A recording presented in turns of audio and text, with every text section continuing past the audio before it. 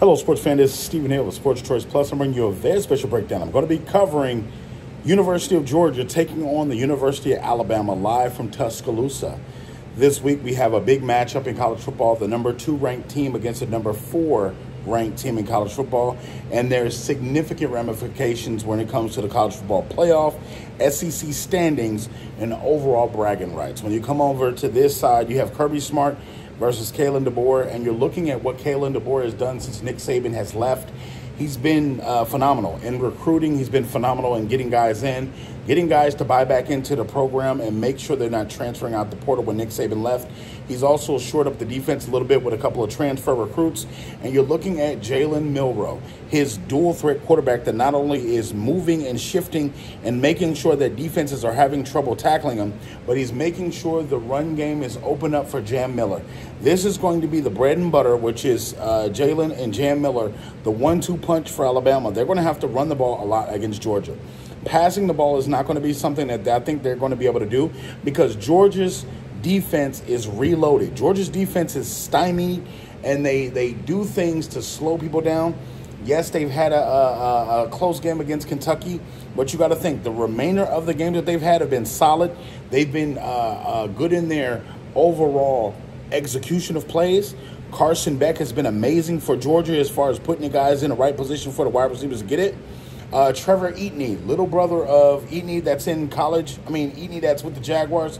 The younger brother, Trevor, is a Swiss Army knife. He can catch, he can block, he can pass protect, he can also run the ball. You have Georgia with a talented squad. What it's going to come down to is which running back is going to run the ball better. You know that Jalen Milroe is going to run the ball, and he's going to get his passing yards. Carson Beck's going to do the same thing. But who's going to run the ball more effectively? Will Georgia be able to run the ball more effectively than Alabama in Tuscaloosa? That's a tough test, and that's a tall test. And I think the Georgia Bulldogs have that in mind.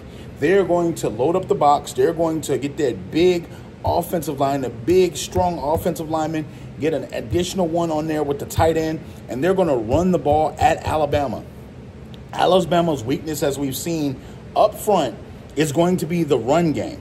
When you're thinking about some of the teams that they've faced so far, yes, they've won all their games, but they've struggled a little bit stopping the run against some of these teams that have dual-threat quarterbacks or either running backs that are smoother running backs that don't do the juking stuff, but they hit the one cut and they're downhill. University of Alabama is going to have to protect that. Because if they don't get that done, University of Georgia will run for 300 yards and pass for almost 300 yards as well. I'm picking the University of Georgia to get the win on the road against Alabama. I think Kirby Smart is a better coach than Kalen DeBoer. I think the in-game adjustments are going to be bigger for the University of Georgia. They have bigger offensive linemen. They have stronger offensive linemen. And I think that the monsters in the middle, the road raiders in the middle, if you will, for Georgia, are going to win that offensive-defensive battle in the trenches. So this is where this game is going to be really picked up in one. The X factors are going to be the running backs in this one, and the quarterbacks are going to be the icing on the cake. I think Carson Beck and Jalen Milroe will have good games, not great games, but good games, because they're going to be playing. It's going to be a lot of tension. It's going to be a lot of talent everywhere. So I'm picking the University of Georgia to win this one against Alabama. All you Georgia Bulldogs fans, get in the comment section below. All you Alabama fans, roll tide. Get in the comment section below. Definitely check out Sports Choice Plus, and we'll see you on the very next episode.